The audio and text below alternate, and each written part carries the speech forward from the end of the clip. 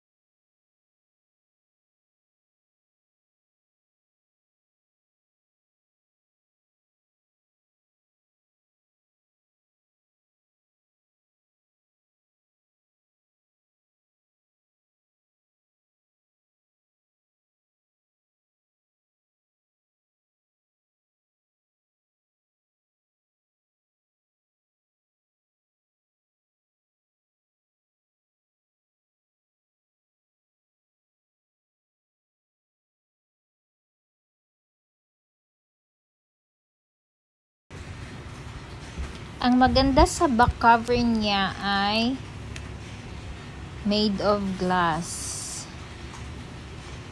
Hindi siya katulad ng ibang iPhone 6 or 6S na cover. This iPhone SE comes with the cable charger. Pero ang ipinagtataka ko, ang cable charger niya ay hindi siya USB type but it's type C. So kailangan pa natin ng isang adapter na type C para ma-connect na yung charger niya. So need talaga siya ng type C. Ito lang yung challenge natin kasi na tayo na USB type siya. So hindi siya USB type.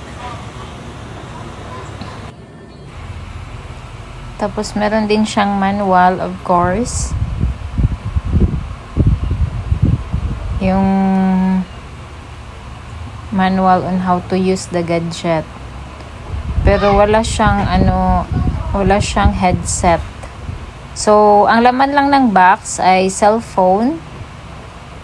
Tapos, yung cable na type C at saka yung manual. So, wala siyang headset.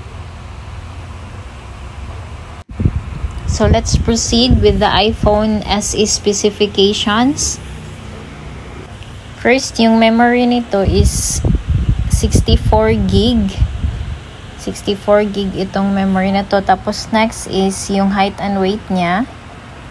Height is 138.4 mm with 67.3 mm.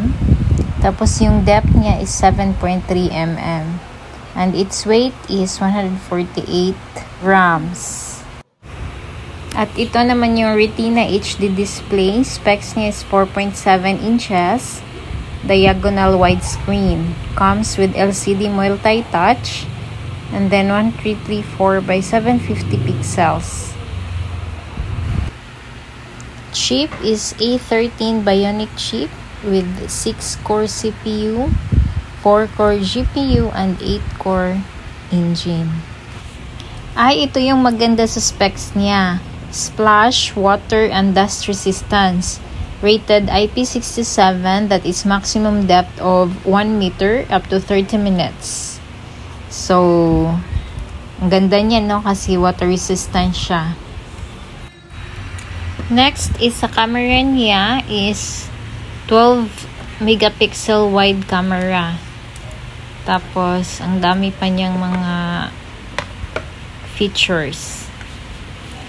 For video recording, 4K video recording at 24 FPS. So, mataas din yung high definition din siya. Sa front camera naman, 7 megapixel camera. So, maganda na din yung pangharapan na pang selfie-selfie. Then, meron din siyang Touch ID, fingerprint sensor built into the home button.